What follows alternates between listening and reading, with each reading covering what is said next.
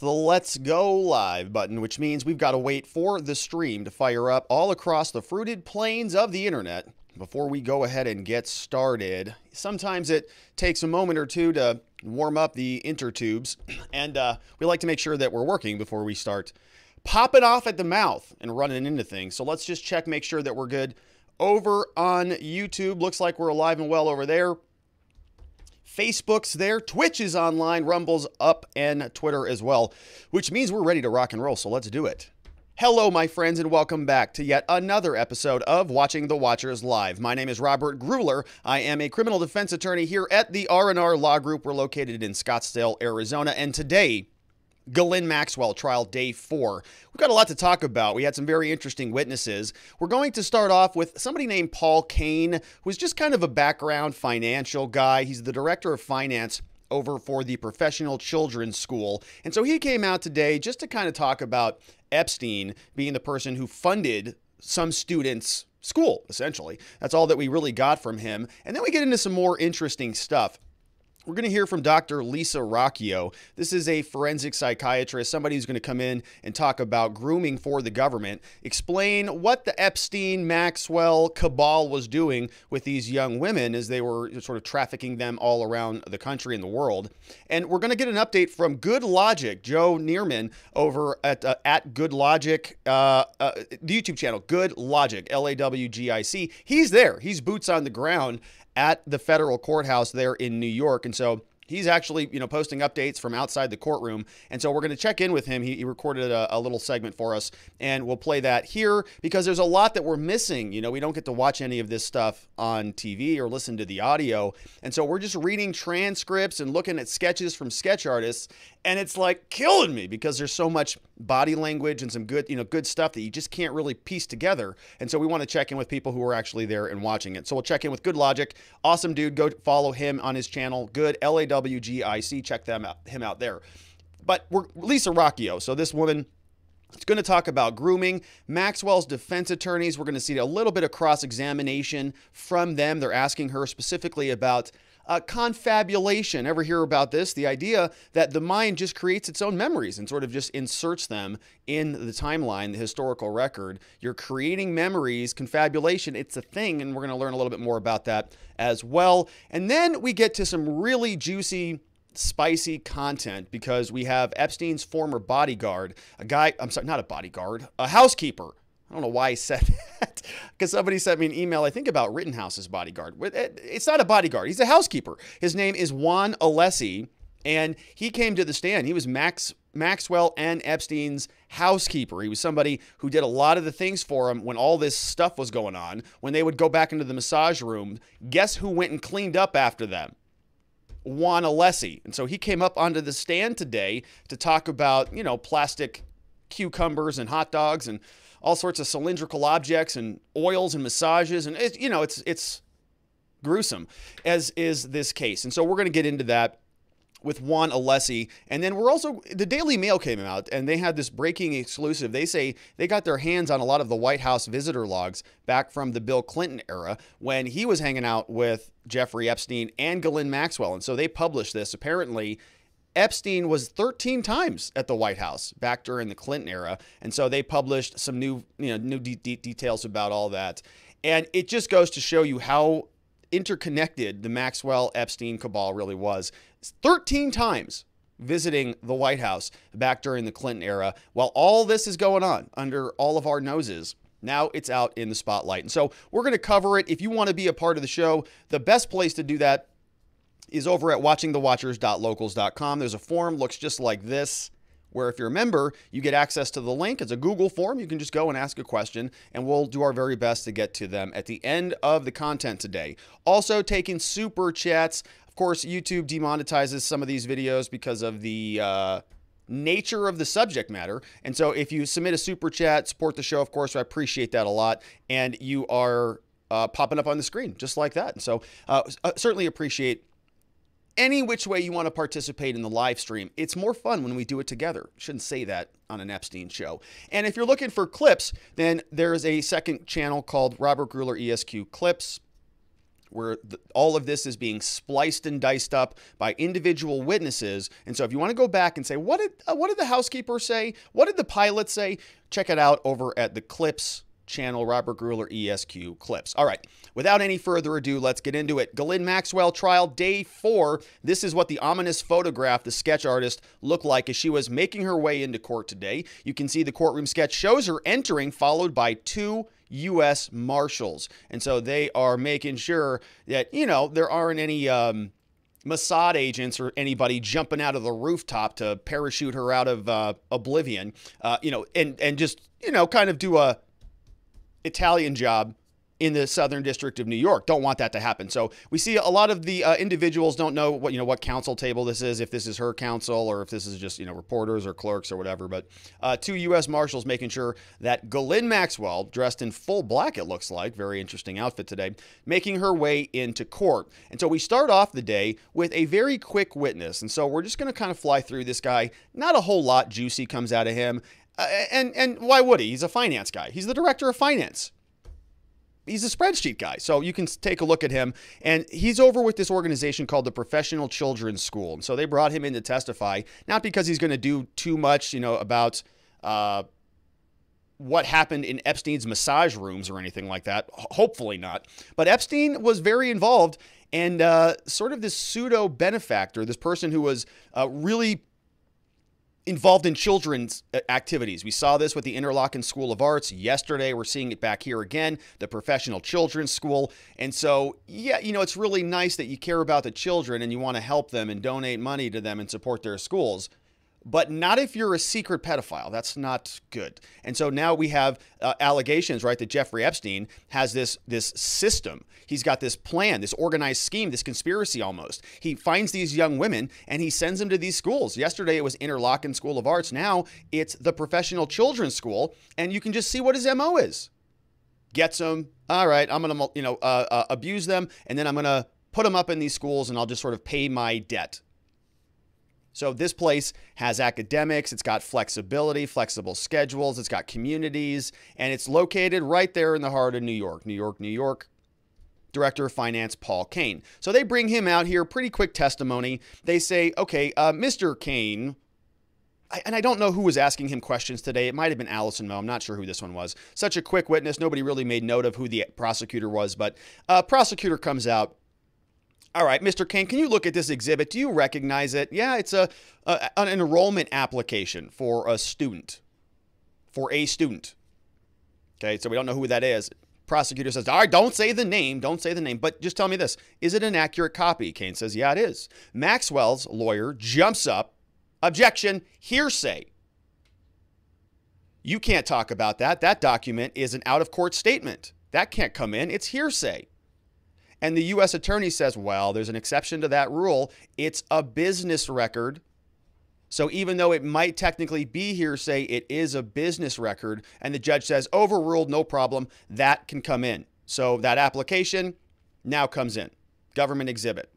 So Maxwell's lawyer then says, well, hold on a minute here. You know, before we jump into this, judge, before you finish up with your ruling and let this come in, can I just ask this witness a question? I want to verify the foundation of this. If they're saying that this is a legitimate business record, and that's the exception that they're using to get this in over the hearsay rules, well, hold on, judge. I want to probe this for a quick minute. Can I question the witness? Judge Nathan says, all right, go ahead.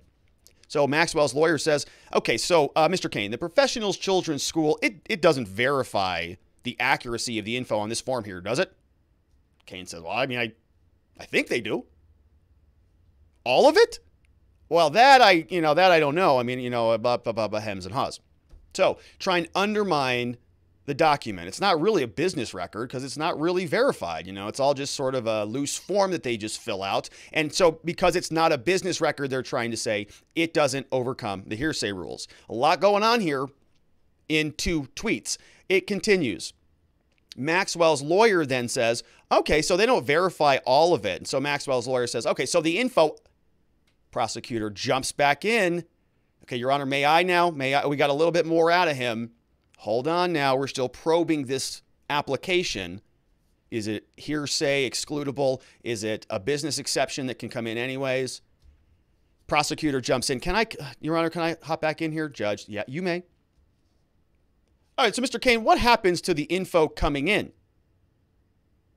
Kane says, well, we contact the family by phone, then we invite him to the tour and schedule a conversation. And prosecutor says, okay, so the school relies on that form. Does it? Kane says, yeah, it does. All right, so they're relying on it, right? Now this is a business document. It's an actual form. People fill it out before they come to the school. School uses it. School relies on the form. Sounds sort of like it's a business record. So they go up to the sidebar, which means they go up, talk to the judge about this outside the presence of the jury, and they come back out, goes right back to the prosecutor. Sounds like the document is now in. So they're asking about the document again. Prosecutor says, what grade was that person applying for? What grade were they in? 12th grade.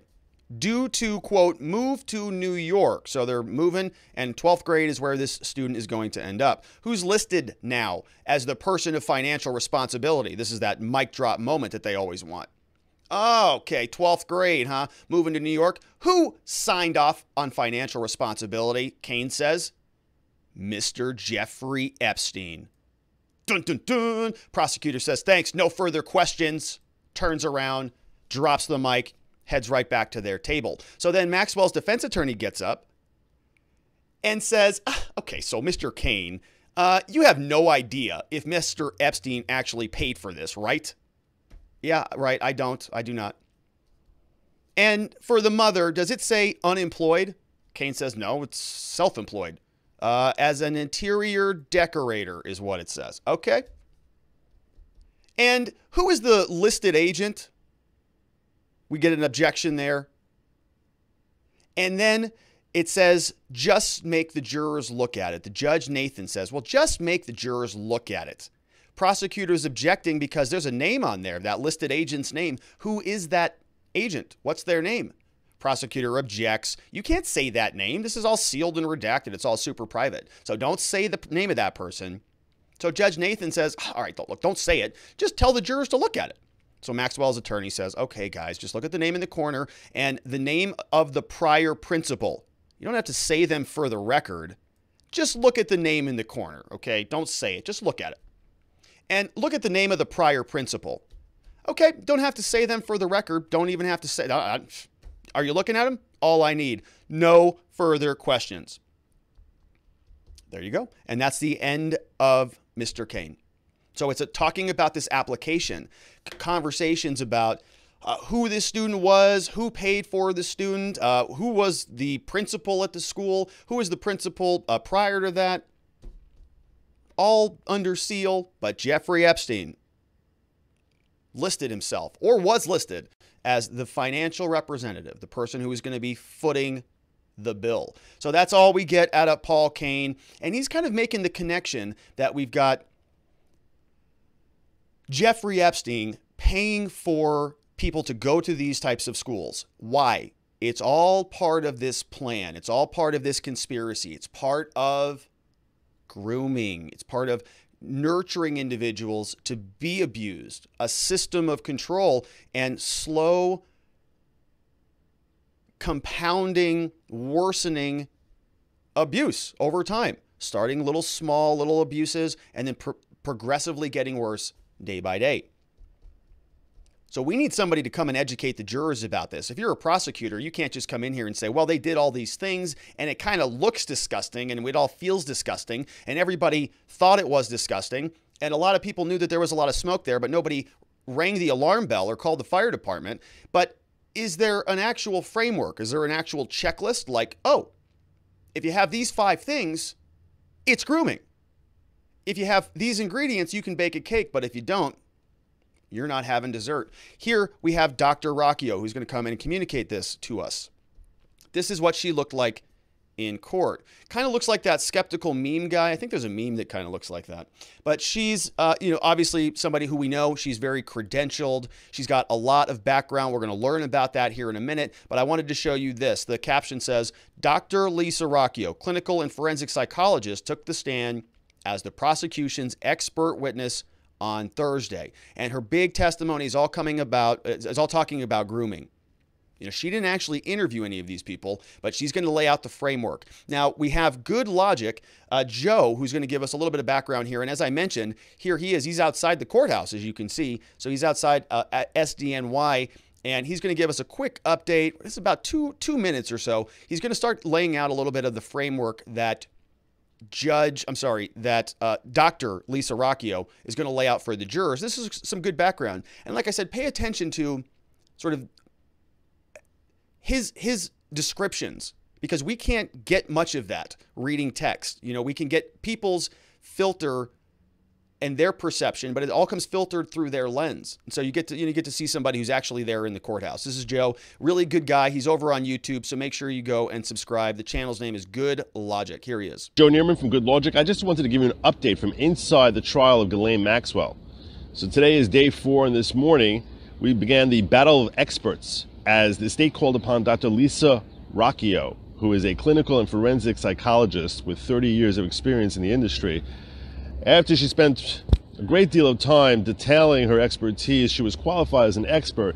That gave her the opportunity to express her opinion. Now, she's not a psychologist who has actually looked at any witnesses who are testifying. She's actually referred to as a blind expert, in that she's just testifying about the nature of psychology in general without specifically applying it to any witnesses or testimony. In fact, she attested that she had absolutely no knowledge of any of the underlying facts of this particular case.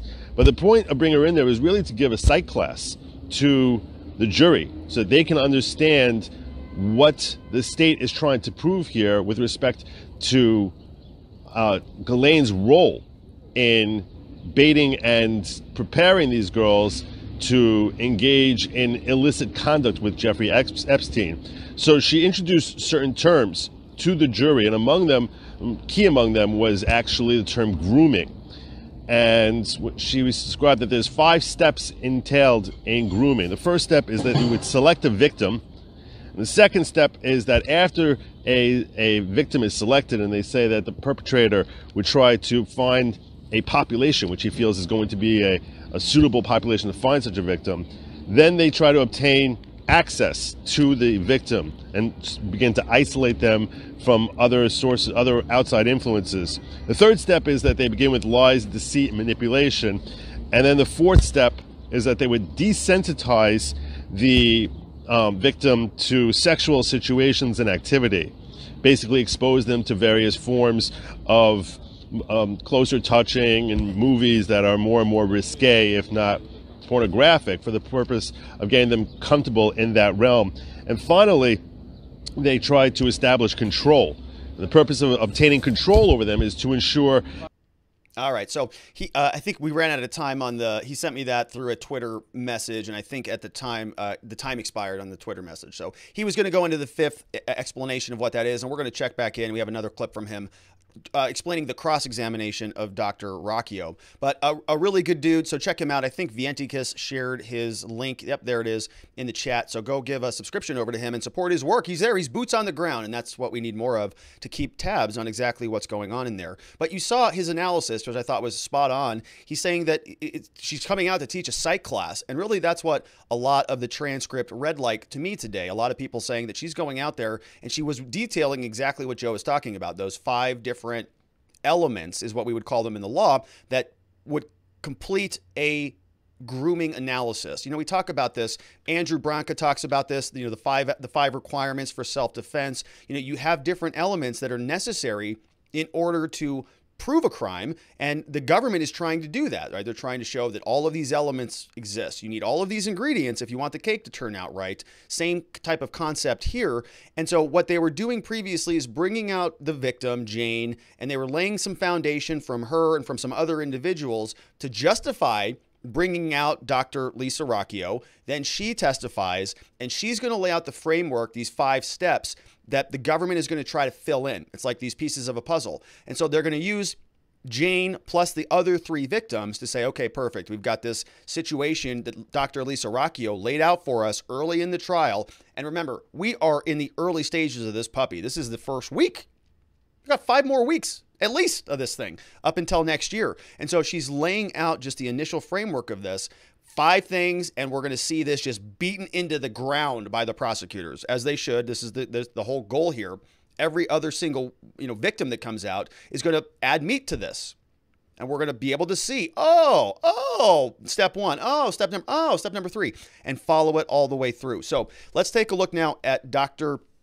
Lisa Rocchio and see what her credentials are, because she's got a lot of them. You can pull this right over from her website down there at drlisarocchio.com. You can see what she looks like. Here's a bio: multidisciplinary mental health practice, psychotherapy, adults, families, dedicated staff since 1997. Helps everybody improve their quality of life and their personal skills, all that stuff. Good stuff. How we can help: things like psychological trauma, complex trauma, grief and loss, anxiety and stress. Big one here, post-traumatic stress disorder. We also see GBLT stuff. We've got eating disorders, women's mental health. But the big stuff that we're really interested on is this stuff right here, forensic practice. This is what she was brought in on this case for. She provides legal consultation and expert witness services. Now, she's working for the government here, specifically relating to the traumatic stress, the disassociation, intimate partner violence, assault involving intercourse, starts with the word R, and the focus may be generic. She's conducted forensic evaluations of plaintiffs, civil litigation, criminal matters. Yes, okay, understanding, yeah, right, there you go. So understanding here, this is the key part. Dr. Rocchio has also provided attorney consultation in order to assist the attorney with understanding the mental status of the defendant at the time of the alleged offense, okay? Ordinarily, she might be brought in to talk about the defendant, the person who's being charged with the crime. In this case, that's Ghislaine Maxwell. She's not testifying for Ghislaine Maxwell. She's testifying for the government. And so she's coming in to talk about the opposite of this, right? Maybe she's often brought in by the defense. She might even be a regular defense expert witness most of the time. I don't know. She's talking about it on her homepage, but now she's talking for the government. She's representing the government, talking about grooming. We need these 5 things, 1, 2, 3, 4, 5. The government's just going to go check those off. They're going to go shopping and complete the list. So we start off with testimony from her.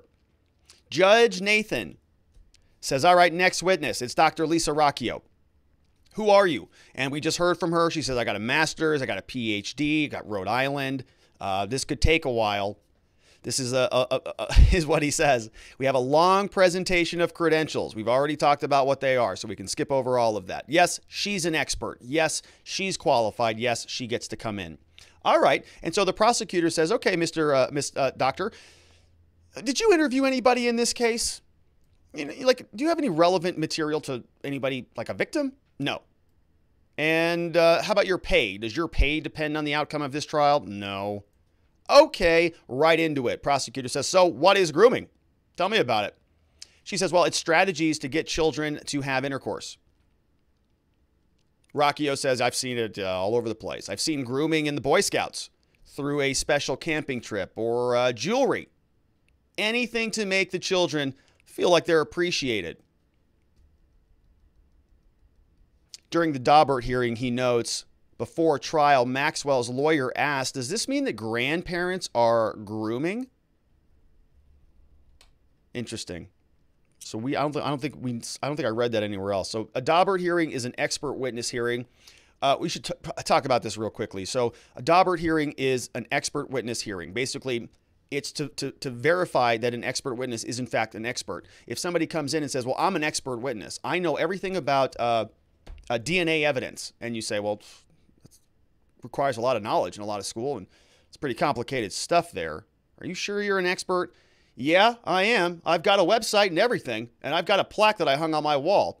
Well, going to need a little bit more than that. So we're going to haul your butt into court. We're going to ask you a bunch of questions. And if you pass the Didnt hearing, if we can qualify you as an expert, then you can come in and testify. So that's what they're talking about here. That Dr. Rocchio, when she was being pre-qualified, apparently Maxwell's lawyer said, oh, so like if they take you to the zoo, they're grooming you? Well, that's kind of a broad definition, isn't it?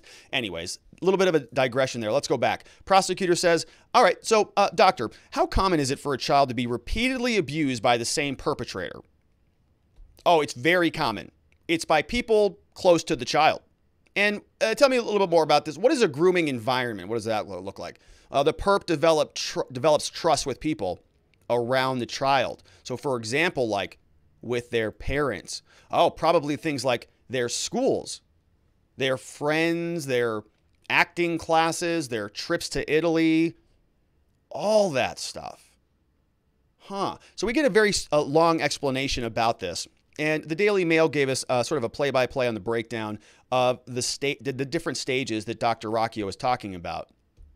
So we already know this, 30 years. She's an assistant professor at Brown University, runs her own practice. She defines grooming officially for us as, quote, a series of deceptive tactics, strategies, or MO that are used by perpetrators for the purpose of engaging a child in abuse. The first stage was identifying a victim, so singling out somebody, and predators look for, quote, vulnerable people, such as those from disadvantaged homes. Now, you remember that that is what some of what Jane's testimony was. Okay, so you know that the prosecution knows what the defense knows what Dr. Rocchio is going to talk about. They know what these 5 elements are. They're not surprised by this. So when victim number 1, Jane, comes out and says, broken home, very poor, destitute, father went bankrupt. We had to, died, cancer. We went bankrupt. Mom had the whole thing. And every time I told my mom that I was being abused, she says, don't you bring that shame home in our family.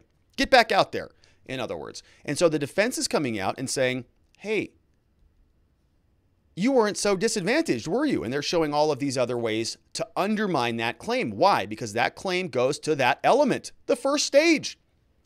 They're trying to show that she came from a disadvantaged home. The defense is saying, no, she did not. Because they got to check that element off. They got to undermine that. Stage number 2 is obtaining access to the victims, putting themselves in situations where their access to children is not likely to be questioned. Epstein did that. We already heard from that. Was funding the children's schools in New York, also the School of Arts over there in Interlochen, Michigan. And he's just a nice man who just cares about the arts and children. Not likely to be questioned. So they're trying to check that one off. Check that one off. Prosecutors have claimed that Epstein and Maxwell first met Jane, first accuser, when she was at a camp in Michigan. He donated $200,000 to have a lodge named after him. Well, that kind of sounds creep show. Stage 3 was about engaging in lies and deception, building a relationship, like giving fancy clothes and jewelry. We heard about that from Jane. Even the defense asked her about that. Hey, were you very upset when you were not giving more than $2,000 by Jeffrey Epstein? Remember Jane said that? Epstein was giving her $2,000 for her performance. She was upset it was only $2,000. That sounds like stage 3, right? And such presents are intended to make the victim feel special. She didn't feel special when she didn't get that much money. Prosecutors claim that Maxwell bought one of her accusers lingerie and a pair of boots. Final 2 stages are a process of desensitization to physical and other touches. Hugs, touching, giving a massage, starting off very slowly, and then moving on into the final touch, the actual sexual touches. Adam Classfield breaks this down for us. Now, he is on a different channel, and so I'm following along with both of these fellas, and he had a very interesting observation when he was sitting there in court today. He said this is what she was testifying about too, and she spent the whole time today detailing each one of these things. We're going to just fly right through them, but she would have talked about what happens here. Well, when they're selecting and identifying victims, probably happens at schools, places where children congregate, parks, activities, the ordinary stuff. But just spends, hours talking about each one of those details. But Classfield notes for us, very interesting thing happens when you get to number 3. Yeah, one female juror, as soon as she hears the words lies, deception, and manipulation, she nodded her head. She's like, oh yeah, that's the one. I know that one well. Jerks out there, lies, deception, and manipulation. She's like, yes, get him. I knew it. Right? Because, it's identifying with the framework. Juror says, got that one right down. In her evidence then, Maxwell's first accuser, Jane, she claimed Maxwell instructed her on how to give a massage. Right? That's that 4th stage, that touch. There it is. And then the final stage was the process of coercion to ensure the abuse continued and the victim did not tell anyone. There it is, stage 5. We heard about all that from Jane. So now they're going to check those boxes for all of the other victims. And you can see that in the government's testimony, they're trying to draw the sting. They're trying to get the sting out right now. Hey, we know that this is going to sting us when we come back. The sting is, why did these people wait 2 decades to bring this up? Why did they wait so long to make this a common claim? Why are we just prosecuting this case in 2021 when this has been going on for a long period of time? Where have you been? Well, she says, oh, it's very common. Yeah, I mean, it's very common for the victims to delay disclosing the abuse. I mean, especially if they're young and they're more likely to disclose it to a friend than law enforcement. That's why. And we heard about this yesterday. People saying, Rob, you're being a little insensitive to these female victims of sexual abuse, which is probably true, but also probably going to continue. But they had a reason for delaying this. They had a reason for it. And I understand that, right? I'm kind of being jokey about it, but it's not really jokey. She says this is very common, happens all the time. She's an expert. I deal with people who are the victims of abuse. It takes them time to come forward. The defense is going to turn right around and say, yeah, so what? So she got paid $2.9 million. She had her on the stand 2 days ago, and she couldn't recall. Yeah, so how about it's not a fear of disclosing delay? It's a other reason, right? There's some other bias or prejudice here. So you can see how they're going to mince words. All right, so a prosecutor comes back and says, listen, are victims of child sexual abuse likely to report it to the police? No. Prosecutor says, okay, well, so how do they talk about it then? Maxwell jumps up, objection, no foundation. Judge says, all right, I'll sustain that. Prosecutor, can you go ahead and rephrase that, please? What is the long-term impact of grooming? Prosecutor asks Rocchio. Well, they are at higher risks for adverse outcomes. They are at higher risk for adverse outcomes. Prosecutor says, boom, nothing further. Let's take our break. So that is the end of the direct examination of Dr. Lisa Rocchio. Joe Neerman, good logic over here, gives us another update very, very briefly about the cross-examination of Dr. Rocchio, which we're about to jump into next. Here's what Joe has to say. It was cross-examination. It was actually a bit comical. There was a whole issue with respect to a Dauber hearing. That's a little bit more complex, which I want to keep this somewhat short. So that's my clip for you today, and I'll catch you soon. There you go. So that's Joe. So that was the Dauber hearing that I was talking about. So the Dauber hearing is what he was saying was a little bit comical because they were sort of, it sort of looked like this is what Joe I think is referring to. We come back out here and we have, again, I don't know who the defense attorney was who was representing the defense here, other than it's just Maxwell's lawyer. So I just put Laura Menninger up there. Could be, could not be. I'm not sure. But this is what it looked like. And you can see sort of the pattern of what Joe was talking about. We see objection, sustained, objection, overruled, objection, sustained, objection, sustained. It was like this fire shot of, this back and forth of objections and sustaining and all this stuff. And they're talking about the idea that Dr. Lisa Rocchio, she doesn't really have the qualifications to opine on a lot of these other things. So let's break this down for a minute. So Maxwell's lawyer comes back out. All right, Dr. Rocchio, let me just be clear. Let's clear this out of the way. You have a $45,000 contract for this case, correct? Rocchio says, yeah, I do. I got a $45,000 contract for this, which is wild. I mean, basically what she's doing, I think, is just testifying about the general. She didn't interview anybody. She's just coming to testify, which is a lot of money for that. We heard the prosecutor asked her, did you interview anybody here? No. So she's just showing up and talking about grooming, I guess, for a couple hours on a morning for 45 grand. And I'm kidding about this. I'm sure she's sunk a lot of time and effort into the government's case, but she's not a really, she's not a testifying expert. She's not going to be like the pulmonologist who came in and testified during George Floyd's case, who reviewed all sorts of details. She just is talking generally so far. Maybe she's involved in other ways. We'll see. So here it goes. $45,000, doctor? Yeah. And Maxwell says, all right, well, look, if one had a brain injury It might be hard to remember things, right? Prosecutor says, objection. Judge Nathan says, sustain. Objection could be a number of things, you know. So she doesn't have to answer that question. And so Maxwell says, all right, so a brain injury might make it hard to remember. How about alcohol? Alcohol would harm recall too, wouldn't it? Prosecutor, objection. Judge Nathan, sustained. Maxwell's lawyer says, all right, let me try again, Judge. Doctor, are you familiar with confabulation? Objection, the prosecutor says. Judge says, overruled. We're going to let this one go on for a minute because it's filling in the gaps. No, Maxwell's lawyer says,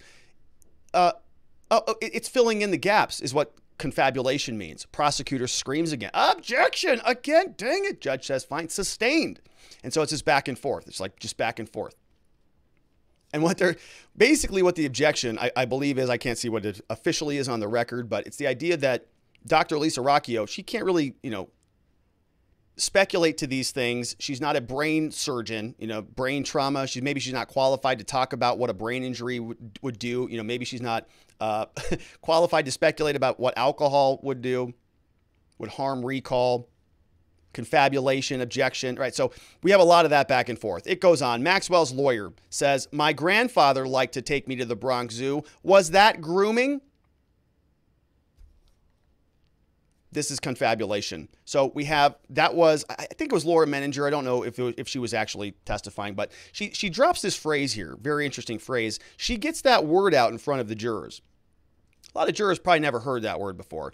Maybe you have heard it. Maybe you have not heard it, but confabulation. What does that mean? She says it's filling in the gaps. Prosecutor says, you better watch it, but there, sister. Objection, judge sustains that. You can't say that. But guess what happened? Both those words got into the jurors' brains. Filling in the gaps. Confabulation is now defined in the jurors' brains as filling in the gaps. Oh, interesting. And so now this has come out. This is a conversation that we're going to have in this trial. Dr. Rocchio comes out and is talking about grooming and all of these things. The defense expert is going to come in and talk about memory and talk about how a lot of Dr. Rocchio's observations might be erroneous and be mistaken and misidentified for confabulation. Filling in the gaps, creating memories, inserting them into the timeline, going back to the historical record and creating something that never existed, and then believing that it did. Is this just some lunacy that crazy defense attorneys came up with? Is this like a fake thing that people are playing around with because it gets people like Ghislaine Maxwell out of criminal charges? Or is this a real thing?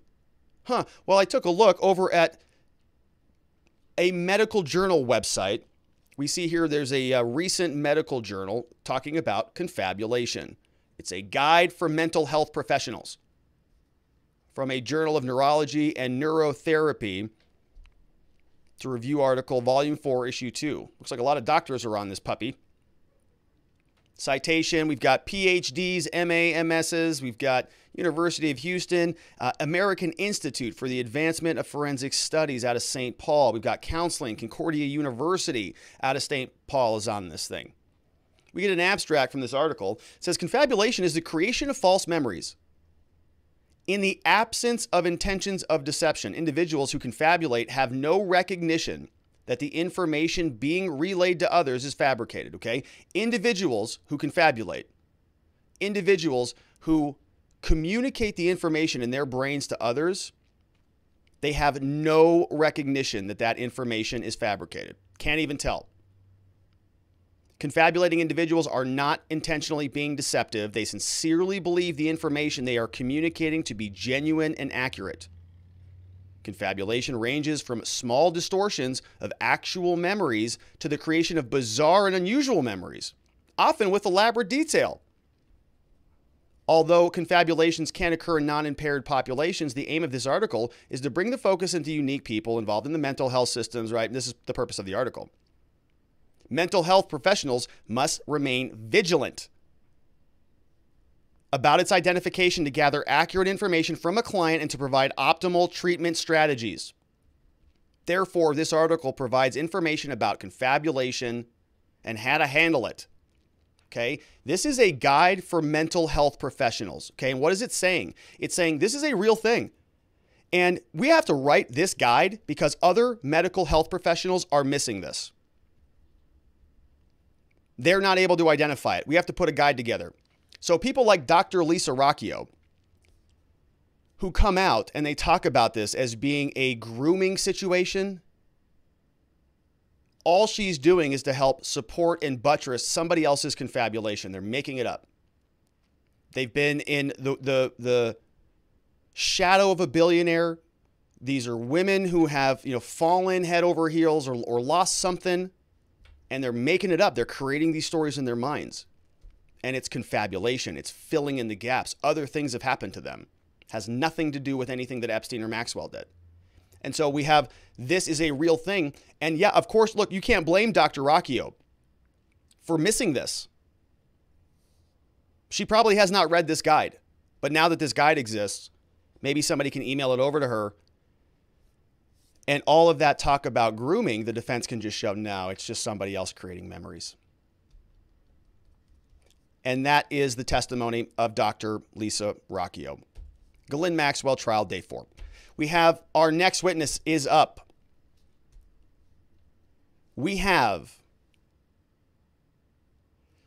Juan Alessi, Jeffrey Epstein's former housekeeper, was next to testify in Ghislaine Maxwell trial, day 4. Here's what it looked like when he took the stand. Here's what it looked like when he identified a picture.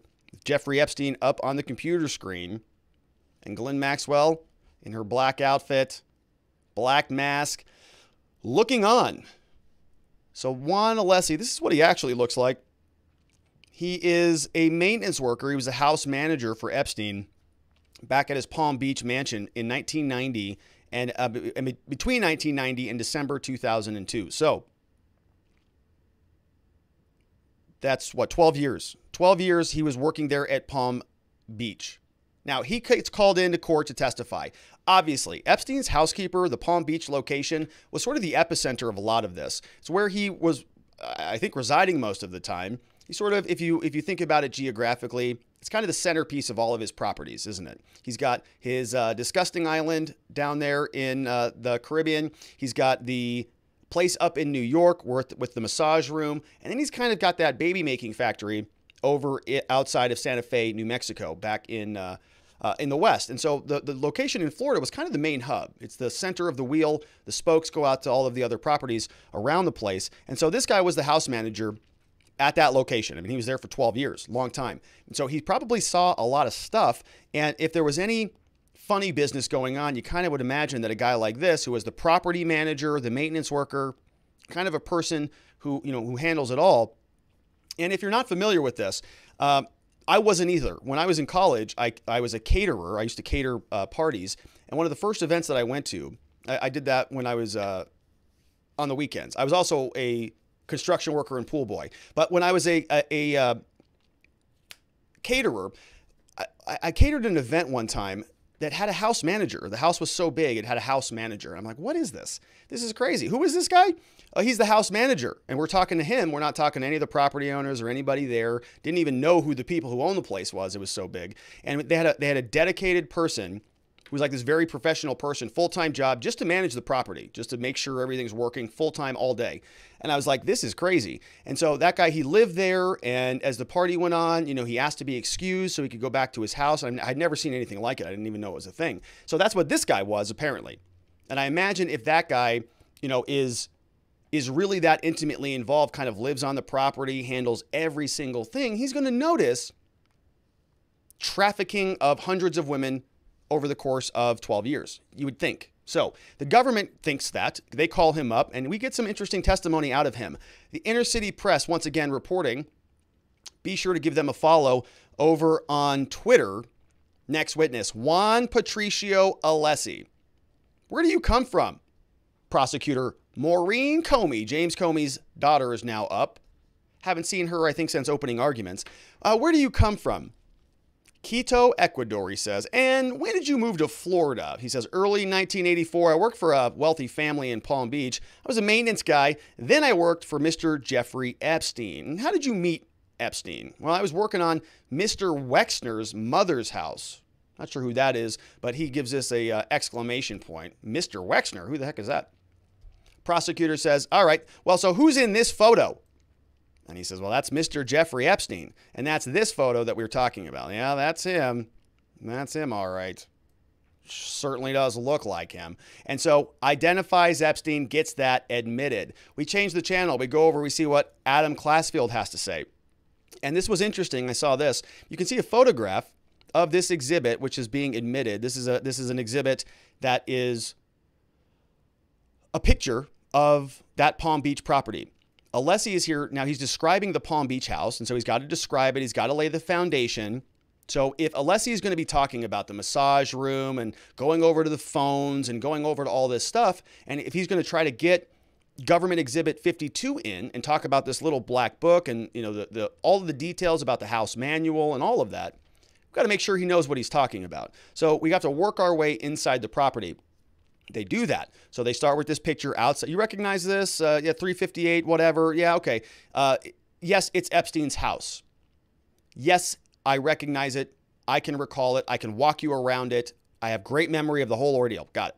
It gets admitted. And they actually then use a blueprint of it. So they must have gone to the, the property records at the county, office or whatever, and actually gotten the architectural drawings of it. Okay, so we now have a blueprint of this thing. Can you walk us through the blueprint?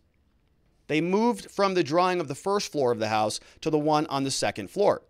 So they just got, maybe these big blueprint sheets, and they're opening them up, and okay, so what's here? What's that office? And what's that room? And where's the massage room? And he's just walking them around. He knows it well. He's been there for 12 years. This is all foundational testimony.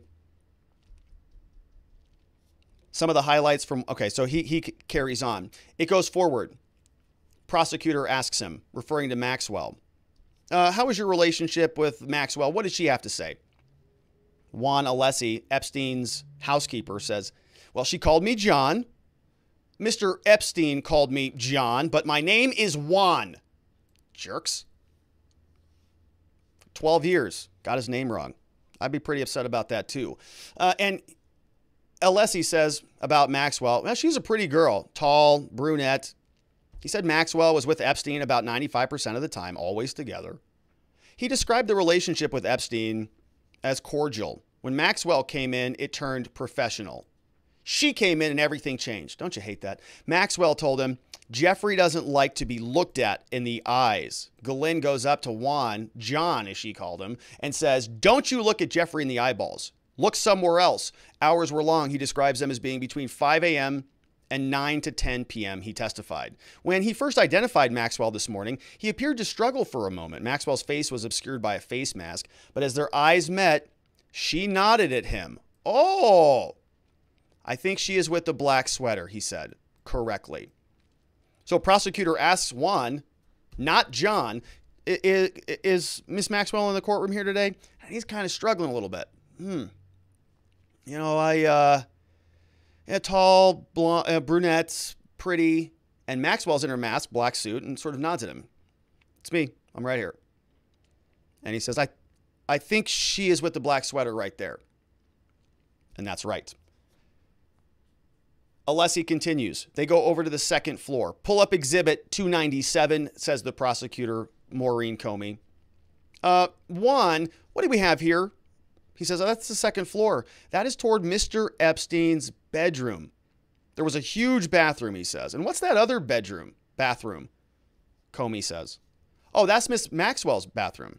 But they both came off the master bedroom. Is that right? Yes, it is. Okay. And tell me this, Juan, where did Miss Maxwell sleep in the Palm Beach house? Where was that? Maxwell's lawyer says, objection. Judge says, overruled.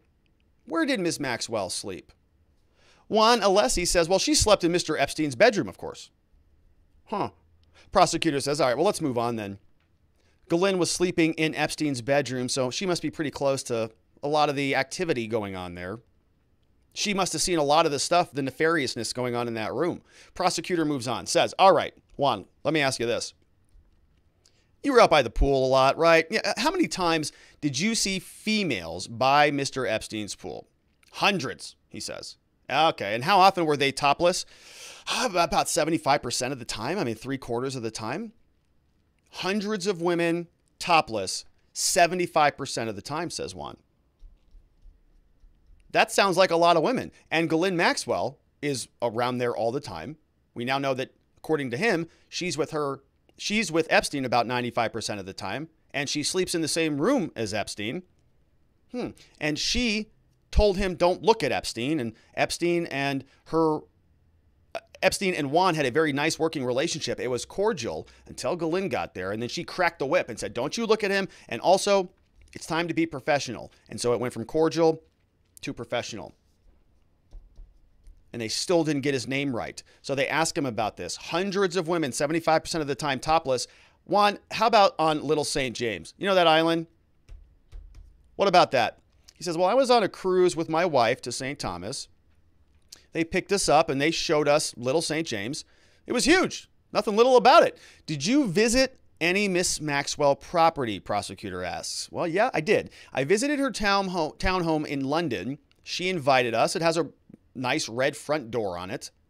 And moving on. So you've been to her homes and all that. Got it. And tell me about this. What conversations did you have with Miss Maxwell about this booklet?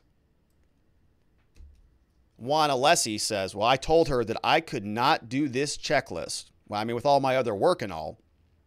Prosecutor says, all right, show him government exhibit number 606. We get 606 admitted, shown to the jurors. Prosecutor says, all right, we got 606 here. Tell me about this. How long is this book? Juan says it's 58 pages. And what is it? It's a list of what we're supposed to do to maintain the house. It's a property. He's a property manager. He's the maintenance guy. Epstein's worth billions of dollars, and so he needs it all to be maintained. They've got a book. It's 58 pages. It's a manual of all the stuff he's got to do. A list of what we're supposed to do to maintain the house. We'll come back to that. Maxwell's lawyer jumps in now and asks him about the book of instructions, because we're going to have sort of a, what we're going to see happen here is interruptions in the direct exam to talk about these specific issues. We've got a lot of questions about this book and about the house manual and about whether this can even be admitted or not. So the judge is allowing both sides to kind of probe this a little bit. They're just not going to let the prosecutor just ram it in here like we saw in any of the other trials we've watched, really. But here, they're going to probe it a little bit. So they're asking him about this. The prosecutor, how long is the book? 58 pages. What's in it? It's the house manual. Got it. Maxwell's lawyer then jumps in. She's going to question him about the book. Okay, so when you left then, Juan, back in 2002, you did not have this in your possession, did you? Juan says, no, I did not. Okay, but this book was created after you left, at least by the date on it, right? Juan says, yeah. Maxwell's lawyer says, well, on that basis, then we object. Okay, the book came out after he left. This book was created after he left. He didn't take a copy of the book when he left. We object. He's got no basis for this document. He's got no foundation for it. It's not even the book that was there when he was there. So how can we possibly let this in? Prosecutor says, well, he did identify the pages, though. And this is the same argument that we talked about previously. It's a house manual. And we talk about how often Juan is refreshing the manual. When does it change? There's a director. There's all sorts of stuff in there. The defense does not want this to come in. Government certainly does. The defense is saying this specific book that you're talking about, it was created after you left. Look at the dates. This one we're talking about here. You left in 2002. This wasn't around when you were there. The prosecution says, maybe true, but the pages in the book about the manual, those were there. Those were in the book that he had when he was there back before he left in 2002. So he saw the same stuff that was inside the book. So maybe because this book, even though it was created after he left, the guts of it, portions of the book were the same as when he was working there. So they're showing him those pages and he's saying, yeah, I identified those pages and those were there and got it. And so defense says, well, we got to keep this out. Judge says, no, I'm overruling it. 606 is coming in. So that whole thing comes in and it's the house manual. Prosecutor says, and would you recognize the address at the bottom? He says, yeah, it's Epstein's residence. I was there for 12 years. Prosecutor says, there's a reference to the JE and the GM telephone directories. What were those? Alessi says, well, those were books. There were hundreds and hundreds of names in there, directions and addresses. Alessi says they were 2 inches thick. I mean, full of names, like full. Prosecutor, for some reason, turning away from the 2 black books, at least for now, says, okay, well, let's turn to page 23 about Miss Maxwell's desk. What does it say on page 23? So they're looking at the house manual now. They're still going through the book of all of his responsibilities. Juan Alesso's got 58 pages. They keep calling him John. He's busy. They give him work for like 4 guys. It's only him and somebody else. He's busy. All right, turn to page 23. What does it say you're supposed to do with Ghislaine's desk? It says, please the directory to the right of the phone, which I think is what the transcript is place the directory to the right of the phone. House manual now says put a directory to the right of the phone. Oh, what's that directory that we're talking about? Could it be Government Exhibit 52, the same one that we made a video about previously? Well, by golly, it is. This is the directory. This is the black book that we've been fighting so much about. Juan Patricio Alessi is laying the foundation for this puppy. How can we talk about this black book? Prosecutors just can't walk in and say, this is Ghislaine's book, and there's some pretty gnarly stuff in here. Can we talk about this, Judge? No. They've got to lay a foundation for it. Where did the black book come from? Well, it came from the right of the phone. It says it right there in the manual. It says it came from the right of the phone. Okay, and who put it there? Well, somebody who used to work there who read the directory. Well, who used to work there who read the directory? This guy, Juan Patricio Alessi. And so Juan Patricio Alessi, how did we get to him? Well, we followed everybody else here. Epstein, he's a witness. He knew a little bit about victim, corroborates a lot of her testimony. And so we go back to it. Prosecutor then picks up. What is this?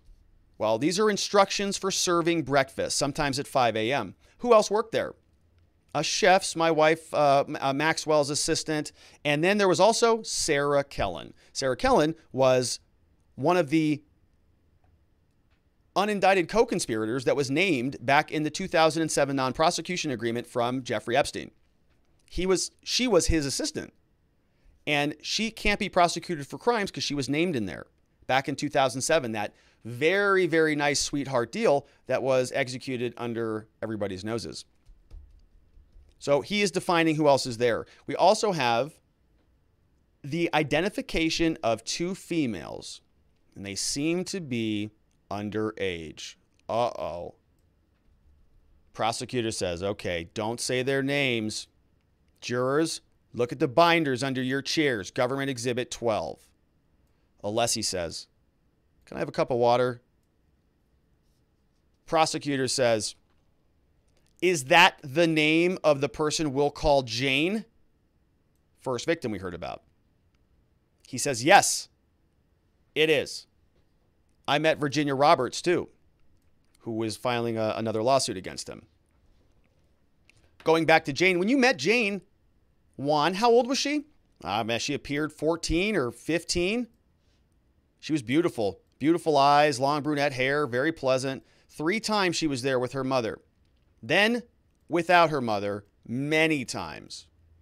3 times she was there with her mother. Remember those stages of grooming that we talked about? Keep mother around, create a very soft, warm environment with mom 3 times, and then boot mom on out of there. And then the full abuse can continue. Prosecutor comes back in. How would Jane get to the house, Juan? Juan says, I would pick her up. And the direction of Mr. Epstein or Miss Maxwell at their order. When did you meet Miss Virginia Roberts? I was at Mar-a-Lago with Miss Maxwell. I waited in the car like the driver. He says, it was a hot day. Miss Maxwell said, stop, John, stop. I did. And Miss Maxwell went up to this girl. Where was this girl? Well, she was coming down the ramp. How did she look? Young. That's what he says. Then by 5 p.m., I saw Virginia Roberts back at the house. Prosecutor says, all right, Let's show exhibits 113, 114 to the witness and to the parties. How old did you think Miss Roberts was? Juan says 14, 15. And Juan, did Miss Maxwell ever instruct you to pick up Miss Roberts? Yes, she did. Did you ever see Miss Roberts at Mr. Epstein's home with luggage? Yeah, I drove them to the plane. And how many massages would Mr. Epstein get a day? Before I left, 3 a day. I called whoever they told me to call. It's a lot of massages. Prosecutor continues. Did the phone books that we discussed, did they have the name for massage therapists in there for people who come to do massage? You know that book that we talked about, that directory that the house manual said that you have to place by the phone, specifically on Miss Maxwell's desk? You know that phone book? Did that phone book have the name for massages in there? You can see what they're trying to do here. Epstein got a lot of massages. The people are going to talk about what happened during those massages. That phone book was placed on Maxwell's desk because it was required to be. Pursuant to the house manual, Juan Patricio executed the house manual duties. And he can talk about all the massages, 3 a day. Whew. The book had the names in it. Did you see James' name in it? Yeah, I did. Yeah, and the books were updated twice a year. So we constantly had names rotating through them. What did you do with them when the new ones were made, when you had updated all the names in the directories? Well, we would just throw the old ones away. Prosecutor says, I have physical exhibit 52, Your Honor. This is the little black book that we've talked about. They've laid the foundation for it. They're doing their very best to get this in. This is the book with all the names. Prosecutor says, Judge, may I approach the witness? Yes, you may. Mr. Alessi, do you recognize this? Yes, I do. What is it? It's the directory, the one that I placed by the book, by the telephone. Did you review it last night? I did. Every single page? Yes. How many names are in there? Many, he says. Many, many, many. 3 times. Many, many times. Many names. And he says, prosecutor says, let me ask you this, though. Is this the same version that you saw when you were there, when you were working at Epstein's place? Because you left there in 2002. Is this the same version or is this a later version? He says, this is a later version. Huh. Prosecutor says, okay, fine. Pull up Exhibit 52A. It's a sealed exhibit. At that moment, judge takes a break. They come back. Prosecutor says, Judge, we're not offering the full Exhibit 52. Now the break is taken. Okay, so they come back. Alessi's back on the stage. They say, on the stand, how often was the directory updated? Alessi says twice a year. And the names of new employees were added and the names of those who left were taken out. So they had a little bit of high turnover there. About 2 times a year, they would update the directory. Jeff Paliuka now jumps in. And as I said, we're exploring some of these issues. So Prosecutor Comey says, okay, so in this version, we're talking about this black book. It's got all these names in it. It's a different version. The one that we're looking at is different than what was existing when you were working there. Now, is Sarah Kellen, Epstein's assistant, is she in this version? Objection, leading. Jeff Pagliuca stands up, says, no, you can't talk about that. You're giving them a yes or no question. Objection, leading, overruled. Long sidebar. They go up. They're talking to the judge. They're hashing this stuff out. Then Paliuka comes back out. And Maxwell's lawyer, Paliuka, now he goes after Juan and he says, okay, Juan, as you sit here today, 19 years later, you have no idea where Exhibit 52 has been, right? Answer is obviously yes. Maxwell's lawyer also says, and you said the book was 2 inches thick, but Exhibit 52 is 1/4 inch thick, right? Alessi says yes. And the book that you were talking about was from New York, wasn't it? Alessi says yes. So this book is not really quite the same at all, is it? Adam Kinzinger says, cross-examination begins. Pagliuca also clarifies the date that he left employment. That was in 2002. Long time ago. And Maxwell's lawyer also says, and you know those Post-it notes, they weren't there either, were they? Right? And the Post-it notes were some other things that were there that are maybe outside of what the manual calls for. So it continues. Redirect now. That's the end of the cross-examination. So the defense lawyer comes back out. That's about all we get out of him. And then we get redirect, which is when the government prosecutor comes back out and they have to rehabilitate their witness. It goes prosecution. In this, right now, it's the government's case in chief. So they're presenting their evidence and they're calling their witnesses. So Maureen Comey does a direct exam. Then cross-examination happens by the defense. We saw that was very brief today by Pagliuca. And then they come back out to rehabilitate him. And she saved some good stuff for the redirect. She says, okay, Alessi, we were going back through the House manual that you described earlier, right? And there's this one bullet point. What does that say? It says, see nothing, say nothing. Oh, well, that's a weird thing to put in a House manual. See nothing, say nothing. One bullet point said. Okay, weird. And another bullet point said, respect their privacy. Oh, well, I don't know. I don't have a house manager or a wait staff, but I mean, maybe you want to put that in your house manual, I guess. Asked what he understood that to mean, Alessi replied, I was supposed to be blind, deaf, and to not say anything. Say nothing. In other words, never disclose, he said, Mr. Epstein or Miss Maxwell's whereabouts or activities. That was another bullet point, according to Alessi. Another important bullet point, check the fence for holes where Max can get out. Now, why does that matter? Who is Max? Oh, well, it's their little Yorkie. It's Maxwell's little Yorkie. Well, that's cute. She's got a little Yorkie. Now, that sort of buttresses another person's testimony. Remember Jane? When she testified, she said that she met Maxwell and Maxwell was walking with a cute little Yorkie.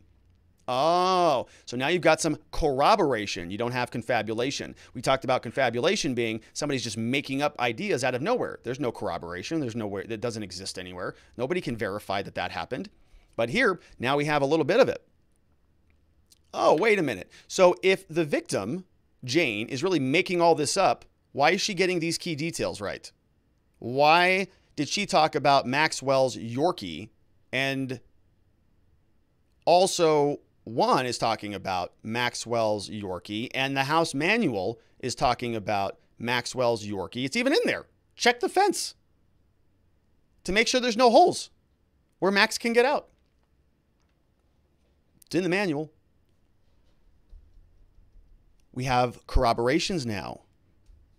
Prosecutor asked, did you take messages for Mr. Epstein? Well, if he didn't want to take the call or if he wasn't there, then yeah, I'd take a message for him. And what did you do after the massages? Prosecutor Comey says. What did you see after the massages? Towels? Yeah, but not all the massages had towels. Huh. Do any incidents of these massages stand out in your mind?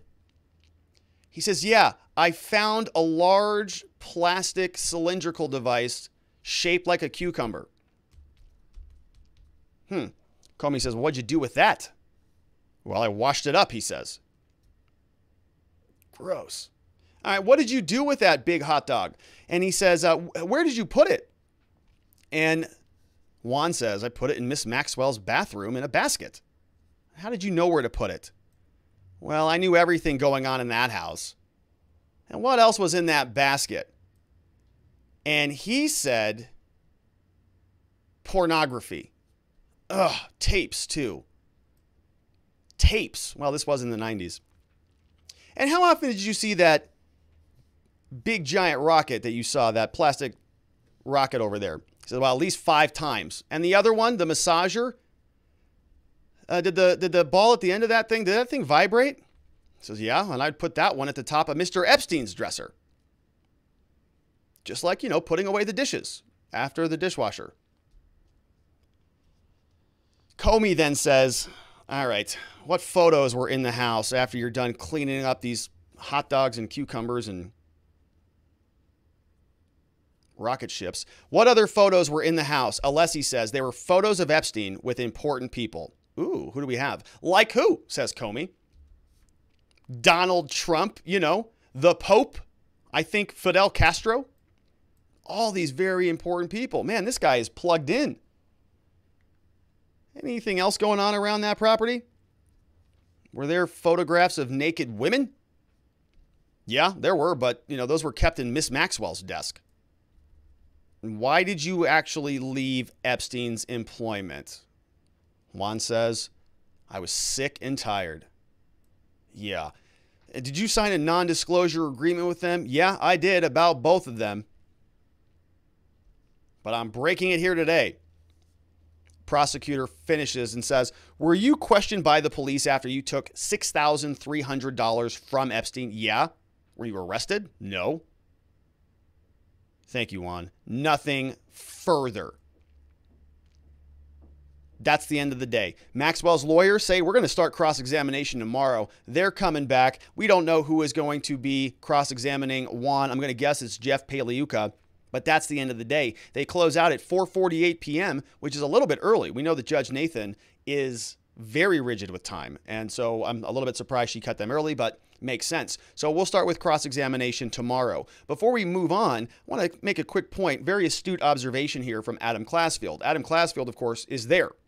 He's in the courtroom. And so what we're seeing here, there's an interesting thing happening that I'm observing as we're covering this case, and I just want to share with you sort of what I'm experiencing. So, you know, when you're listening to something or absorbing information, your brain is going to filter out stuff that it thinks is important. And so when these people, you know, like Adam Classfield, when Inner City, when Joe Neerman, when they're sort of observing stuff and they're reporting on it, it's going through a filter. They think this is important. I'm going to tweet about it. But they're gathering way more information than that, right? The stuff that we see is just the stuff that hits the thumbs before it goes out on Twitter. And then when another witness testifies and they can corroborate it, something stands out like that Yorkie, Maxwell's Yorkie. Nobody tweeted about a Yorkie. Never came up. Nobody cares about her dog until it becomes a corroborating fact. And so nobody would have tweeted that. And nobody would have made that connection unless you're there. And so people like Adam Classfield are there, and they're doing some very good analysis here. And so here's what he says. After Juan Alessi is done, Alessi has been corroborating multiple parts of Jane's testimony on the witness stand. And remember yesterday, we were a little bit critical of Jane because there was a laundry list of all of her responses. I don't recall. I don't recall. I don't recall. I don't recall. One after the other, which is exactly what the defense attorney was trying to do. Because they're going to bring out a memory expert, several of them, and they're going to show, yeah, her memory's all messed up. It's totally screwed up. She can't remember anything. You heard her. She can't remember anything. It was almost textbook cross-examination. So how do you recover from that? When you have your own witness on the stand, I can't remember, and I don't recall. It was a long time ago. I was 13. I was 14. She said that many times. I was 14. I was 15. How could I possibly remember? Well, you say that all of this other stuff happened. So if your memory is really bad about The Lion King, maybe it's also pretty bad about the allegations that you're making against Ghislaine Maxwell. So if you're a prosecutor, yesterday you're going, oh man, that was pretty rough. And it wasn't good testimony. I mean, I wasn't there. It wasn't that great from what we covered here on the show. But now, if you're a government, you kind of do the old sandwich. You know, that good compliment, bad compliment, good compliment sandwich. Kind of the same thing happening here. You bring out a witness. You kind of get out some of the messy testimony that might hurt your case that doesn't seem like it's corroboration. It sounds like it's confabulation. And then you bring out Juan and you say, no. We're going to corroborate all this stuff. Juan is going to fill in the gaps, and he's going to buttress and support Jane's testimony. And here's just a couple examples that Adam Classfield is pointing out for us. Says specifically, asked if he remembers Maxwell, Epstein and Jane going to the movies, Alessi replies, yes, they went to the movies. Alessi testifies about seeing Guffrey at Mar-a-Lago, Trump's club. Alessi talks about Virginia Roberts. She looked young, had blonde hair. Alessi talks about Epstein receiving up to 3 massages a day. Asked about when Epstein would get his massages, he replies the morning, the afternoon, and after dinner, after the movies, he adds. Alessi testifies he remembers seeing Jane's name in the directory. Okay, so all this stuff is sort of weaving together the same language, the same testimony that we heard from Jane herself. And so it's propping her up. Yesterday, all of her, I don't recall, was kind of knocking her over. And now Juan is supporting her again. And you're going to see this pattern continue to emerge. This is made up. This is supported. Because it's about memory, manipulation, and money, according to Bobby Sternheim, Ghislaine's defense lawyer. That's the theme of the case. And so they're going to continue to battle over that. Another exclusive came out from the Daily Mail. They're showing us Bill Clinton's White House visitor logs.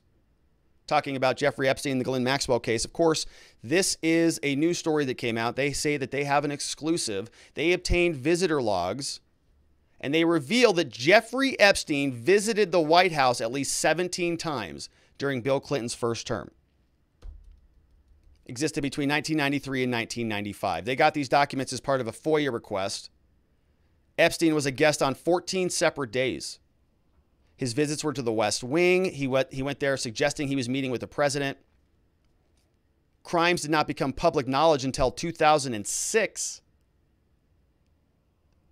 And he was involved with the president's economic advisors, all this stuff. Some interesting photos came out. So they assembled all of this. You've got Clinton, Epstein, and look who's back here. Look who this is. Oh, it's Ghislaine Maxwell. Isn't that her? Early 90s, they're there shaking hands. We had this report here 17 times, and you can see 93. We had, this was February, September, December, another time in December. We go to 94, March, April, May, June, July, September, October. Then again in 95. So who is this guy? Here's another image. Looks like Ghislaine standing right there next to Epstein once again.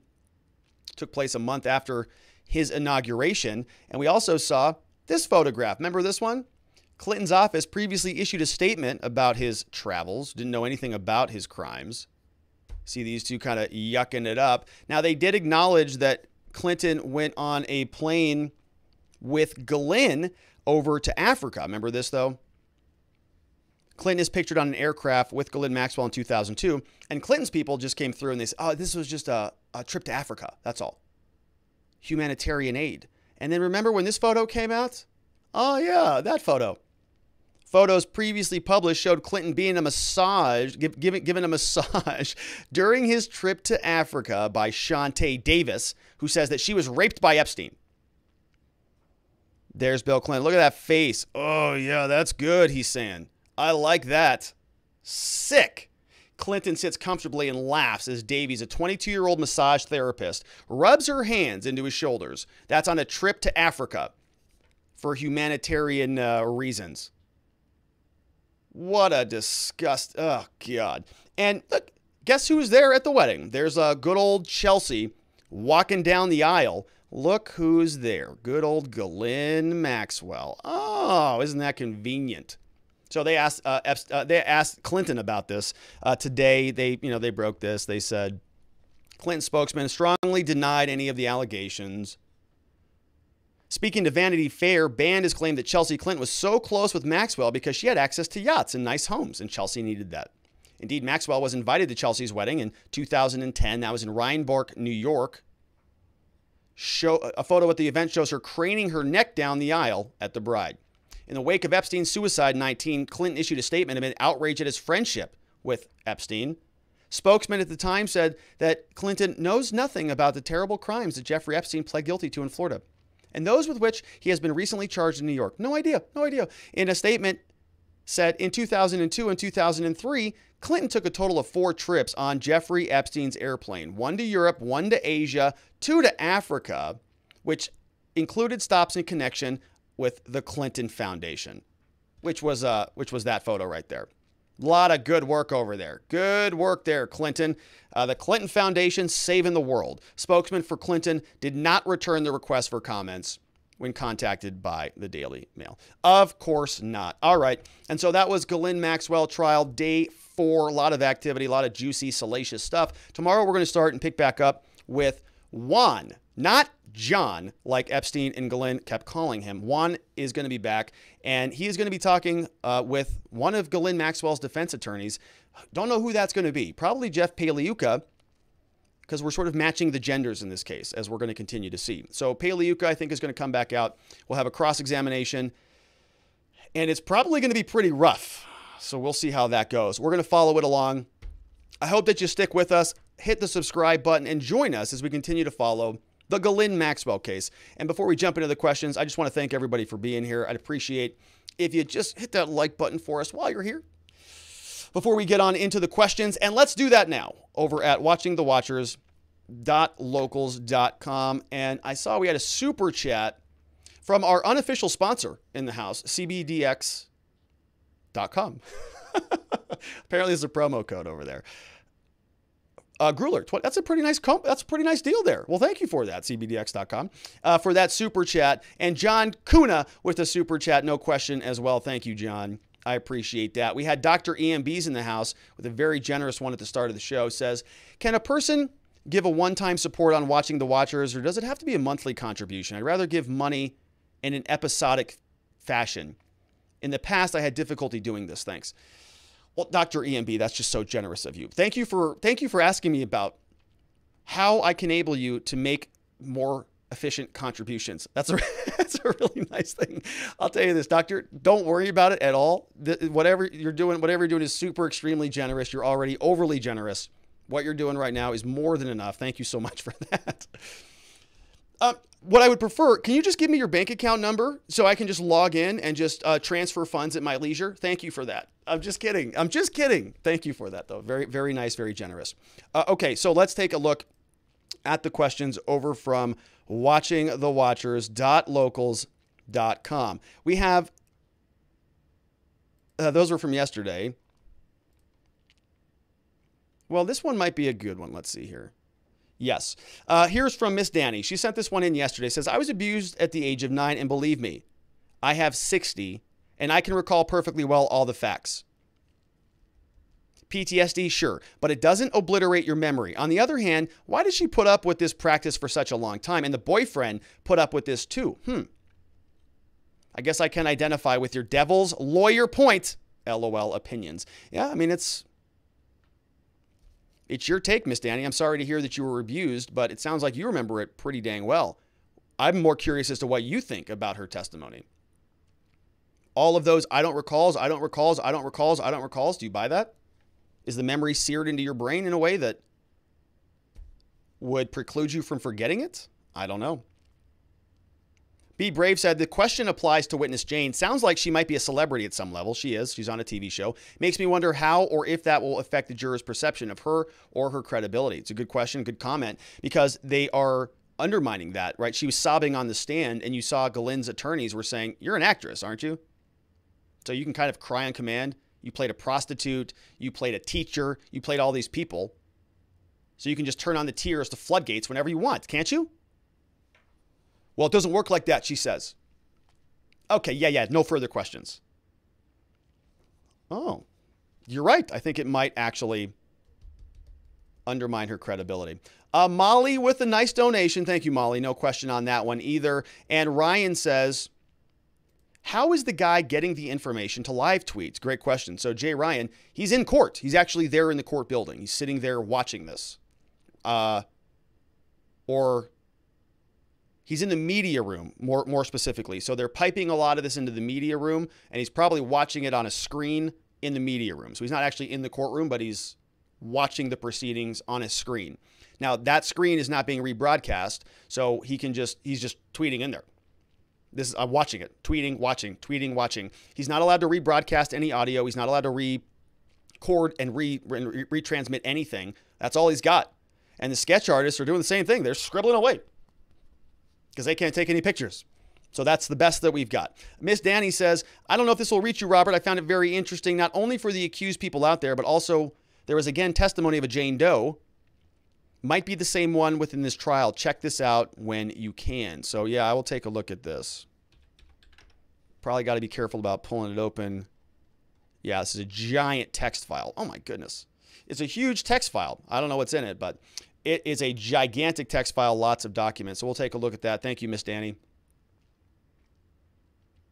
And we have some more questions here. We've got Miss Danny, another one, says, hey, Robert, hope you're having a nice day. I am. I hope you are too, Miss Danny. I'm sorry if this isn't strictly pertinent to this new trial yet, but I found it really interesting, as this person is suing Epstein and Trump matches the girl suing today in an age and within the chronological time. Perhaps you want to check this out. I love the way that you explain things to us. Well, thank you, Miss Danny. You're very, very sweet. Let's see what all documents, let me make sure. All documents in the Jane Doe versus Trump and Epstein. Ooh, what is this one? Documents in the second Jane Doe versus Donald Trump. All right, so I'll take a look at that. Thank you for that. Got some good links here today. Whole lot of good stuff here today. All right, and so that was from Miss Danny. A couple other questions. Rational Gaze says, I just heard that Cortez Rice, the guy claiming to be George Floyd's nephew, was arrested for jury intimidation in the Rittenhouse case. Ooh. Very interesting. I'll have to look at that one too. Yeah, he was the guy who was saying that if there's no justice, they're going to start, following the jurors around, essentially. Let's see. Monster One says, I'm not really liking this trial. It's focusing too much on Epstein. Epstein was never tried and is still presumed innocent because he was never convicted. It's almost like they are trying Epstein and not Maxwell. It's a great point. It's a great point. And that's exactly what Bobby Sternheim was trying to communicate during her opening statements. This is an Epstein case. But they screwed that case up badly. And this is a stand-in for objection. And they're trying to do this because they couldn't get the original guy. Objection. That happened twice during the opening arguments. She's trying exactly to make that argument. They screwed up. There was a real monster out there, and they let him kill himself. And so they're trying to take it out. They know that America's unhappy with this. They know that their political butts are on the line because they screwed up a elimination of an international pedophile ring. They botched it. And so they need to go get their pound of flesh. They need to go make sure that there is closure on this case. And they're taking it out on Maxwell. It's not her fault. It's Epstein's fault. And so they're just trying to punish somebody for their bad actions, which is exactly what Bobby Sternheim is going to argue. And it's a good point.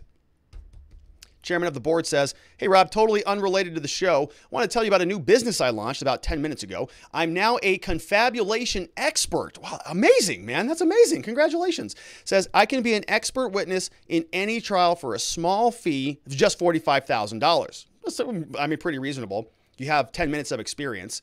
So if you do the math on that, yeah, it sounds about right. Case-specific analysis is not included. It's void where prohibited. Past performance is not indicative of future result. Battery's not included. And it's a member of FDIC.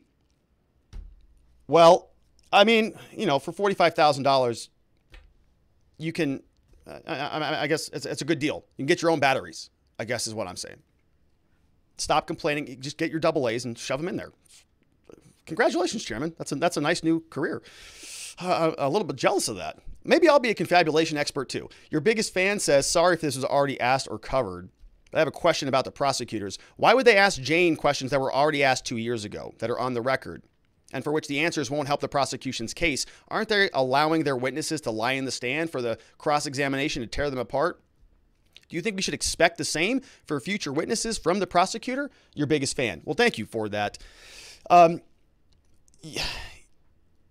So they're not calling it lies, right? They're not saying that they're liars. They're just saying that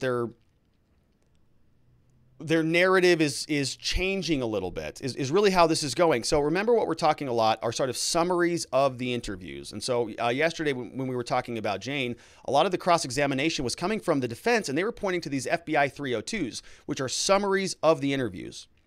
And so they're saying, you told the FBI this, but the FBI summarizes them so that they're not exact records. So that there's gray area there, so that they cannot be admitted. So what they're asking about are, not technically lies. They're a different way of telling the same facts. And the defense is going to take that and say, you're lying, or your stories are changing, or you have confabulation, or you got hit in the head. I don't know. But it's not the same. And they're going to say, it is the same. I was abused. Yeah, but you said you were abused here, here, here, and here.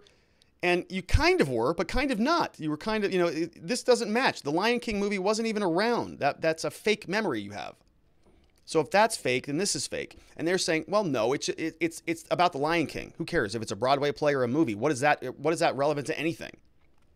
It's a minor detail. It's not a lie. It's a minor detail. Years apart. PTSD. She's got a lot of trauma, man. So that's what, it's not a lie. And so they're just sort of, her story's changing. She tells it a little bit differently every time. If you tell the same story, you don't tell it the same time twice. That's all that is. The defense says, no, it's memory. She's a liar and she doesn't have any idea what she's talking about. So it's a very good question, but yeah, we're going to see the same pattern. You're going to see the defense try to mince and mess up all the testimony, and they have to retestify again. They can't use prior testimony because it's a new trial. This is a new set of charges, and Ghislaine gets to confront her accusers in court right now. She can't confront her accusers in this trial if they're talking about a statement that came back from 2009 or 19. It's the confrontation clause. You can't cross-examine a statement from 2019. You got to call that person into court. Ghislaine has the right to confront her accusers. That has to happen through cross-examination in the court of law. A couple other questions. News Now says, house manager is the American version of a British butler. Yeah, which I also don't really understand either. Miss Danny says, confabulation comes from Latin.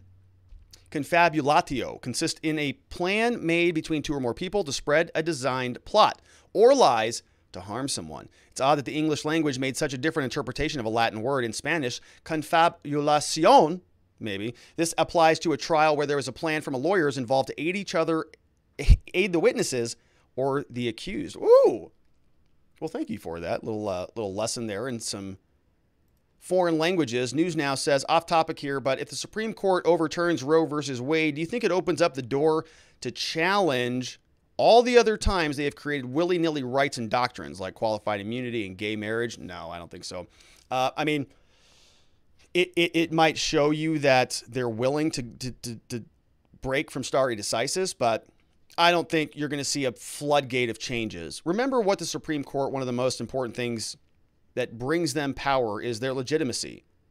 If they do anything to Roe,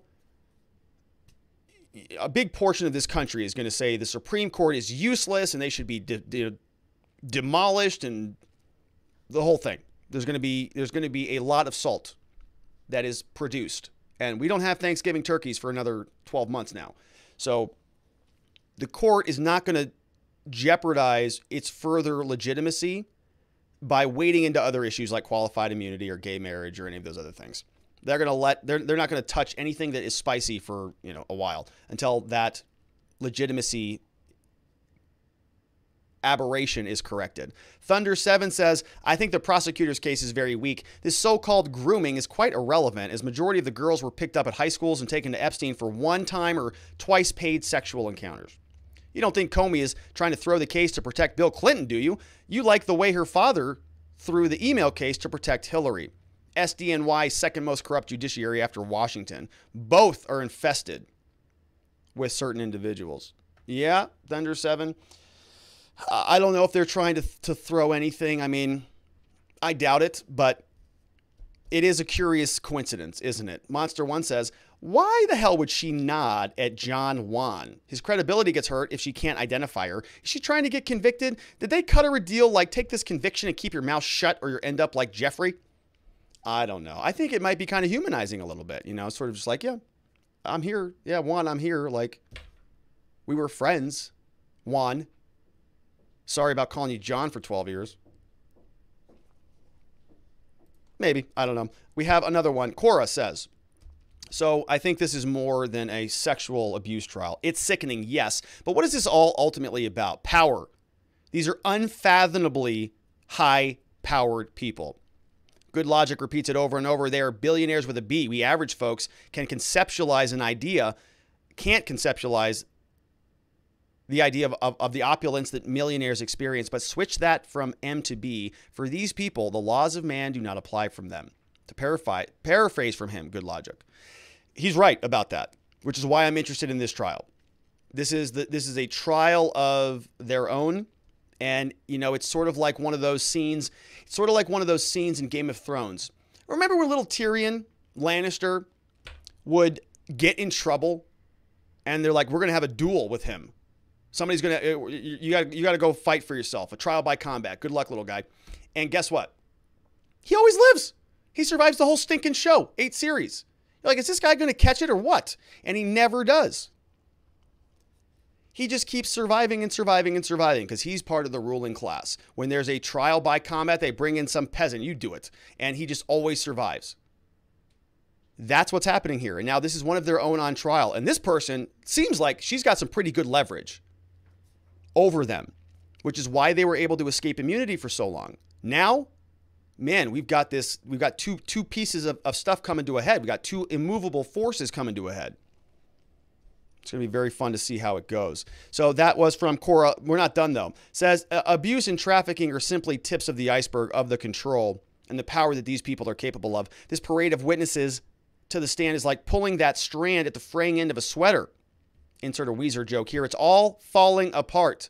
Viva la verite. Long live the truth. Also, Rob, appreciate your respectful skepticism regarding the validity of the accusations from the alleged victims. I've also seen instances of women telling the truth and women lying about sexual abuse. Yeah. So, you know, I'm an automatic skeptic. I'm a defense attorney by heart, and it's just my gut instinct is to go that route. But I try and, you know, when I get jokey on the show and we're having fun here, understand that I'm not trying to be overly jokey with that issue in general. But this is a live stream on YouTube, and we have fun here. So just keep that in mind. Not Juan Halgren is here. Not Juan. John is here, says, as a casual observer, it seems like Epstein is on trial, not Maxwell. Will that play to the jury like that? When they should stop leading with Epstein and start using her name exclusively. I agree with you, not Juan. I agree with you, and I think that was Thunder 7 or Monster 1 also agreed with that. It's that feeling. It's all Epstein's the centerpiece. They lost him. They got to slot Maxwell in. That's what it comes down to. Thunder 7 says, we can now see exactly the game they're playing, trying to put Trump at the center of it all when he never once flew on the Lolita Express, never once went to Epstein Island. There's a lot of Trump pictures, too. A lot of Trump pictures with Epstein, no doubt. It was all Democrats, including Bill Clinton, who visited the island regularly, and Ghislaine attended Chelsea's wedding. The Clintons remained close to Maxwell while Trump had nothing to do with any of them and had severed his relationship with Epstein decades ago from Thunder 7. Yeah, and you know, there's this sort of back and, well, Trump did it too. And you know, even Elon has a picture with Ghislaine, and Elon said that he got photobombed. He actually posted that on Twitter.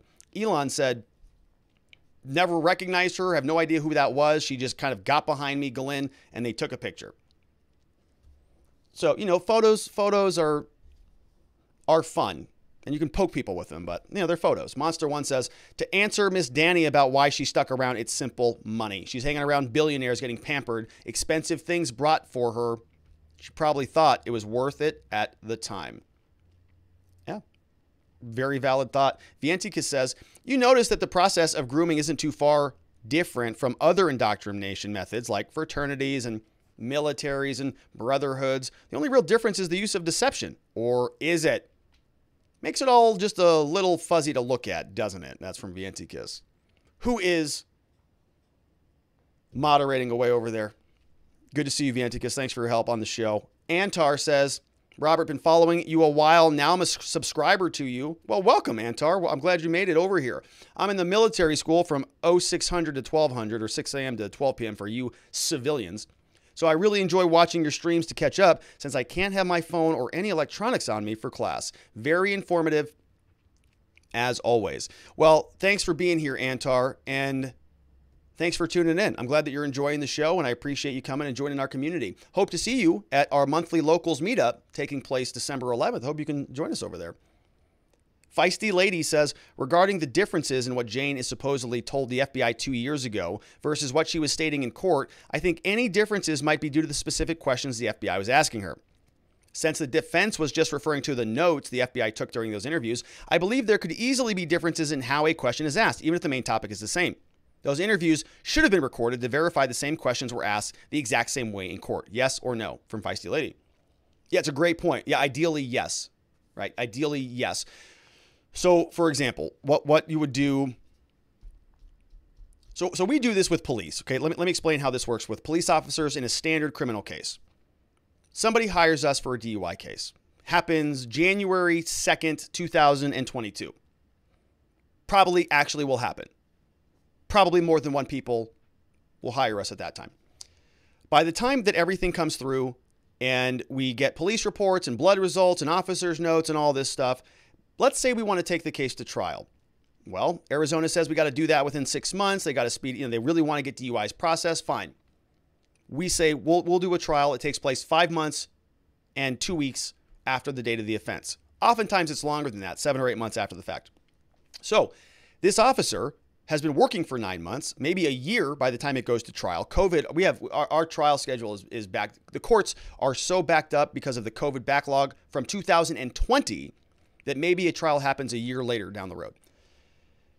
So the officer, is he going to remember what happened in your client's case on that day a year ago? Probably not, because he's an officer. You'd expect him to continue to work, and he's probably going to make a lot more other DUI arrests. Probably maybe 100 other ones by the time that your case goes to trial, in addition to all the other traffic stops, traffic tickets, and criminal speeding, and your lights are out, and all of the brakes are out, all those types of traffic stops. So what you do as a defense lawyer is you interview them. And you interview them, you do it on a phone call or you do it in person, you record the whole thing. It's recorded. You get that transcribed and you say, officer, we're in trial. Today, you said that my client was doing X, Y, and Z. But in your report, or how about not even that, how about if the report differs from the interview? Now you say, the officer reads his report on the stand and says, well, this is what happened. It's a year later. That's all he remembers. And you say, well, that's not what you told me back in your interview. I have the recorded transcript. When I talked to you back in February, 1 month after this happened, after we scheduled our recorded interview together, you told me this, this, and this, and this, and this, didn't you? Well, I don't recall. Well, if I showed you a transcript of our interview, would that refresh your recollection? Yeah, it would. Okay, here you go. Look at it. Oh, yeah, I did say that. And it doesn't match my police report. Oh, that's curious. Okay, that's impeaching that person's statement. Now, ideally, you have the transcript. So you can say, you said in this sentence right here. And he said, well, I didn't say that. And you say, oh, all right, well, let me get the recording then. Pull the recording out. Get that admitted. Let's listen in. Did you say that right here? And then he looks like a jerk. So it never goes that far. But that's what you're trying to do. Now, here, it's just a summary. So it's not as effective because you can't go, let's pull up the transcript and see exactly what you said. She's got wiggle room and they're using it. But yes, ideally you want the real transcript. Chairman of the board says, Rob, as a confabulation expert, it's official now. Did we gloss over something in the testimony? One of the people pictured with Epstein was the Pope. I know it's just a picture, but in my confabulation expert opinion, wow, how far up does this thing go? Maxwell needs to turn state's evidence, and let's start bringing down some of these powerful criminals. I'm with you there, Chairman. I'm with you. I'd love to see that. I'd love to see Maxwell just start naming names. Oh, here's the thumb drive. Plug that into your computer and see what's on there. I'm for it. We've got Chairman of the board. We already read that one. Good to see you, Chairman. Confabulation experts. Add that to my website. Jeremy Matrita says, Rob, their actions were reprehensible. However, those billions of dollars had to come from the clients. Shouldn't the clients be identified and tried as well? Or is there a statute of limitations for them? By the way, a house manager butler is in usually charge of the house staff. So yeah, so it's, I'm just a simple boy. I don't know how any of that stuff works. Sounds like a lot of trouble to me personally, but a butler and house, all those people you got to manage? Ugh, it's a lot of work. So, but maybe if you have $1 billion, you've got nothing better to do and you probably pay somebody to manage the people for you. So I think that, okay, got it. So, shouldn't the clients be charged? Do you mean all of the, like people like Prince Andrew and people like Donald Trump, maybe, or people like Bill Clinton, maybe, or people like Kevin Spacey, maybe, or Chris Tucker, or any of the other people who went down there? Do you think that shouldn't those clients be identified and tried as well?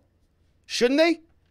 Yeah, they should, Jeremy. Yeah, they should. They absolutely should. I'd love to see that. I'd absolutely love to see it if they would.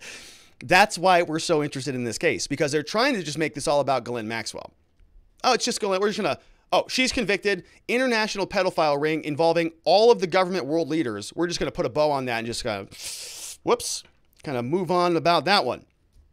Not okay with me. Yeah, I want to know who all the clients are. Yeah, I want to know who was involved. Is exactly the point. Oh, yeah, exactly. You nailed it, Jeremy. Okay, Three Girlies is here. Says, okay, we got a good comment here. Says, listen, everybody.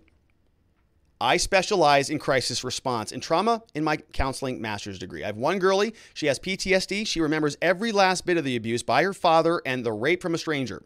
My other girlie reported abuse at the hands of her father at age of 5. She doesn't remember a thing. Trauma affects people differently, especially if it is a complex trauma like assault and abuse. Some people can't remember a thing about it. Others can remember every detail, including the smell, taste, hearing, everything.